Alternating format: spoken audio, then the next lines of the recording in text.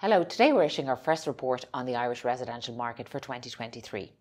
This report looks at overall transactions for the year gone and looks to some key performance indicators for the opening months of this year.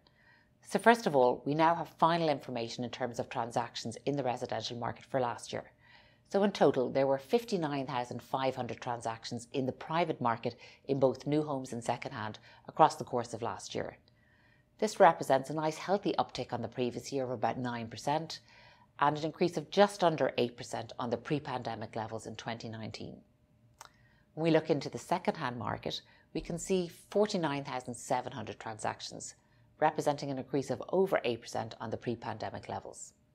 And in terms of new homes, we can see just under 10,000 transactions, an increase of about 4% on the 2019 levels, so a positive movement forward. It is worth noting that about 57% of all of the new homes transactions occurred in the Greater Dublin area of Dublin, Kildare, Wicklow and Meath.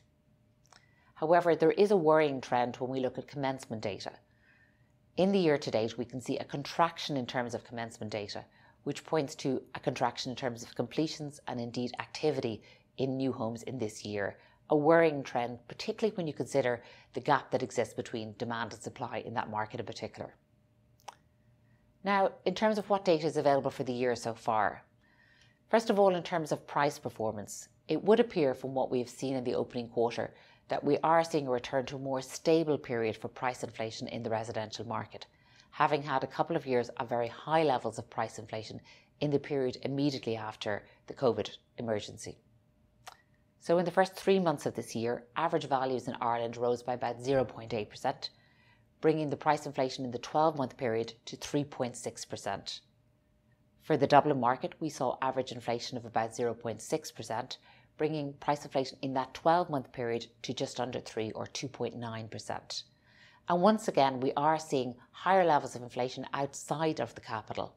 So for the first quarter of this year, average values outside of Dublin rose by about 1%, whereas for the 12-month period, average inflation was about 4.5%. So we are still seeing that continued period of higher inflation outside of Dublin in the more rural locations. Now finally, let's look to the rental market.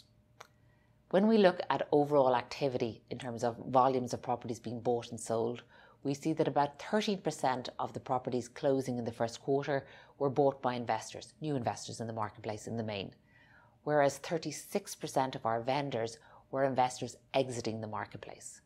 And this is not a new trend, as we all know. However, if it does persist for the remainder of this year, there is now every likelihood that it will result in a loss of somewhere in the order of 15,000 tenancies from the rental market over the course of 2023.